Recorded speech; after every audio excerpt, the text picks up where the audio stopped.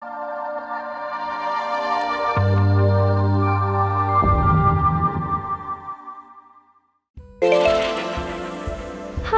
I'm Kaylee, and today's how-to video is for the "Is Christmas Really Over?" lesson. In this lesson, kids will learn that in Jesus we receive the right to become children of God. For the upper elementary snack exchange, in this lesson, kids will play a fun white elephant game. If you've never played a white elephant game, here's how you'll do this. The snacks are placed wrapped in a central location, and the children draw numbers to determine in what order they will take turns selecting a wrapped snack. The first person opens a wrapped snack and the turn ends.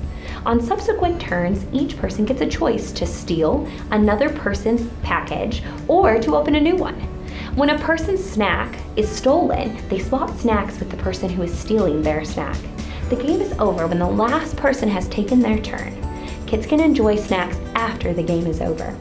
This will be a fun way for kids to learn that they have gifts that keep on giving.